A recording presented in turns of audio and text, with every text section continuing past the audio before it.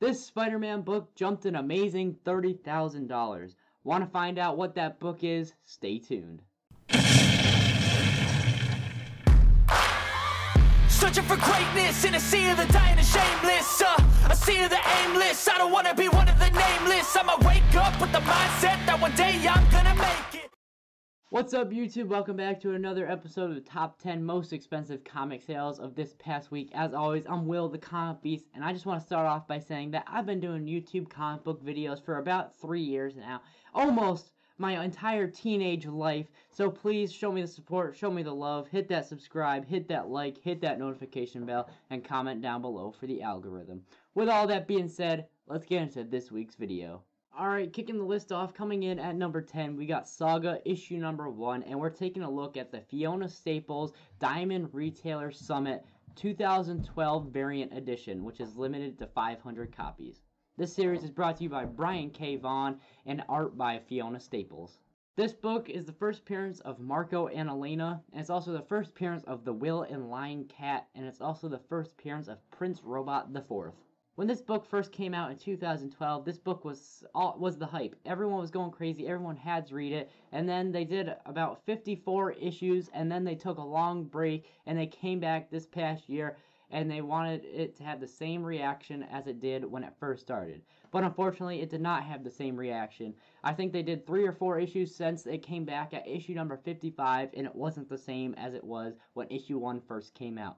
They did a handful of issues, it didn't hit right, and hopefully it does get better down the line, but they are taking another break, probably to revise or take some time to redo what they worked on.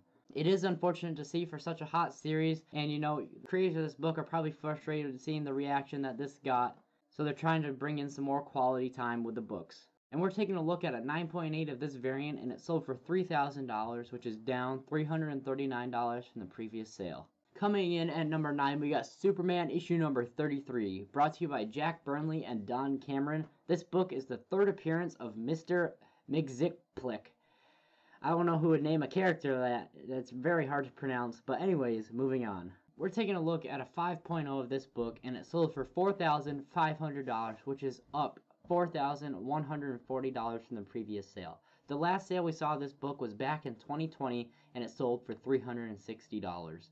And aside from the crazy name of this character, this book does have a really awesome cover dating back to 1945. Coming in at number 8, we got Giant Size X-Men issue number 1 once again. This book has been on the list every single week, and what can I say about this book that I haven't said already? We're trying to already see the X-Men inside the MCU. I know, it's just, we gotta wait until we see that happen in the movies, but until then, this is one of those books that you would just need to have in your collection if you have the opportunity. We're taking a look at a 9.0 of this book, and it sold for $4,999, which is down $300 from the previous sale. This book is brought to you by Dave Cockrum and Len Wein, and this book is the first appearance of the new X-Men, Storm, Nightcrawler, Colossus, Thunderbird, and it's the third appearance of Wolverine. This book is also the first appearance of Illyana Rasputin, and it's also the introduction of Krakoa, the Living Island. Coming in at number 7, we got Spider-Man issue number 1. Last week I talked about this book, only I was talking about the silver edition. This time we're taking a look at the platinum edition. And last week when I talked about the silver edition, we were taking a look at a 10.0 and how it sold for so much money, and now we're going to see what this platinum edition sells for at a 9.8. Now, taking a look at the data of this book for the past couple months, going back to the beginning of November, this book has been anywhere around $3,000. But then, on December 30th, we saw this person buy this book for almost double of what it was averagely going for. We saw it sell for $5,700 at a 9.8. Now, I just want to stop and talk here for a minute. I do these videos to promote the idea of always doing your homework before you get into buying a big book.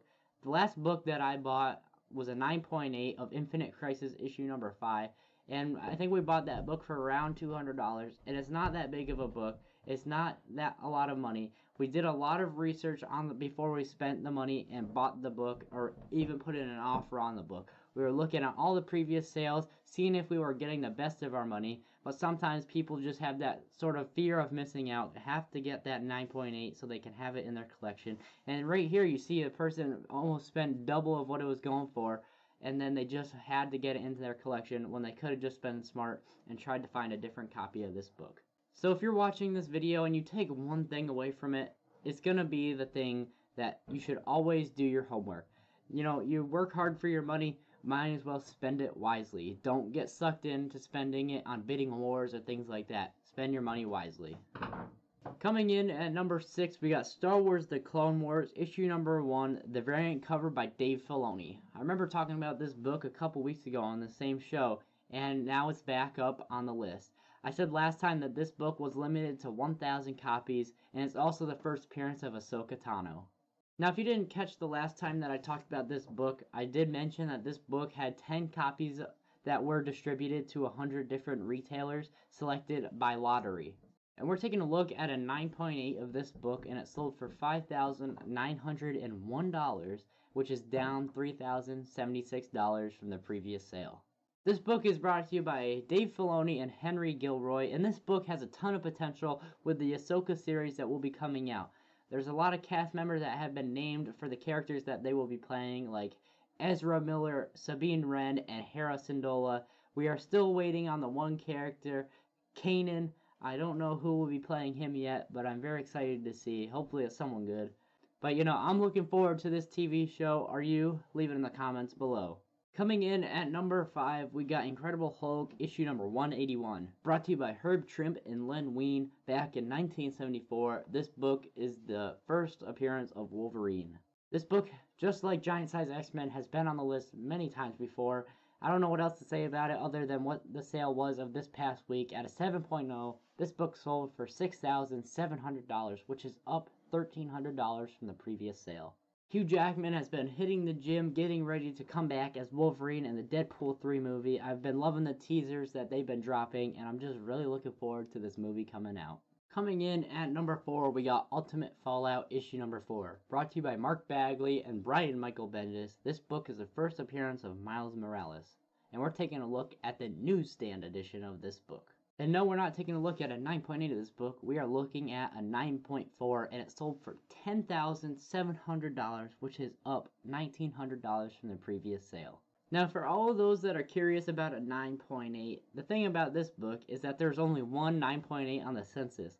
And I said that the 9.4 sold for over $10,000. The last 9.8 and only 9.8 sale of this book was back in 2020, and it sold for $8,100.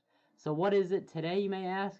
Is a question that we all want to know. If I had to guess, I'm guessing that the newsstand copy of this book is well over $20,000 at a 9.8. Coming in at number 3, we got Frankenstein, issue number 1, brought to you by Dick Briefer. This book is a premiere issue of a series created by Dick Briefer that follows a humorous adventure of Frankenstein as he returns from the war and settles into small-town life. This book was published back in 1945, and if you've ever seen the movies like Coraline or Paranorman, this book should be right up your alley. This is my first time ever seeing this book, and this is why I like doing these videos, because other than the books than Hulk 181 and Giant Size X-Men, every once in a while it shows you a cool book that I've never seen. And this is one of them. You know, with the whole Coraline and Paranorman, the way they draw the characters with like the triangle head, this is exactly what we're seeing on this cover of Frankenstein. We're taking a look at an 8.5 of this book, and it sold for $11,999, which is up $3,599 from the previous sale. There have been 3 sales of this book at an 8.5, and other than the one that I just showed you, the one before that was back in September for $8,400, and the one before that was way back at 2015 for $3,346. We're seeing quite a price jump for this book in about 7 years, and that goes for every other book in the Golden Age. We're seeing a pretty big boom within those books right now. Now, for all those wondering what the highest grade sold for this book was, we're taking a look at a 9.6, and it sold back in September of 2021, and it sold for $28,800. Now, personally, I'm guessing that today, if there was another sale of this book at a 9.6, I'm guessing that it would be in the 30,000s. Alright, we're down to the wire with these last 2 books, and these last 2 books have been on the list before. Coming in at number 2, we got Fantastic Four, issue number 1. We're taking a look at a 4.0 of this book. This book is the first appearance of the Fantastic Four and it's their origin as well. This book is also the first appearance of Mole Man, and it's also the first appearance of Trisyphilis. This book is brought to you by the iconic duo of Jack Kirby and Stan Lee, and this book at a 4.0 sold for $26,400, which is down $1,838 from the previous sale. And for all those wondering what a high grade of this book goes for, the highest grade that we've seen sell for this book right now is a 9.2, and it sold for $1.5 million. And coming in at number 1, we got Amazing Fantasy, issue number 15, the first appearance and origin of Spider-Man. This book is also the first appearance and death of Uncle Ben, and it's also the first appearance of Aunt May and Flash Thompson. This book is brought to you by Steve Ditko and Stan Lee, and we're taking a look at a 9.0 of this book, and it sold for $52,800. And this book had a heck of a jump. It jumped up $37,100 from the previous sale. Now, taking a look at this grade, you notice that it has a purple label. And what a purple label is, that it means it's a restored grade. And a restored grade is that a book could have color touch-ups, it could be new staples were added, and it could be overall freshened up. But this book had a color touch-up, the tears were sealed, and it was also reinforced. And it's crazy to see that this book way back in 2010 at a 9.0 and restored is sold for $6,500. And now looking at the book today, it sold for over 8 times of what it was going for back then.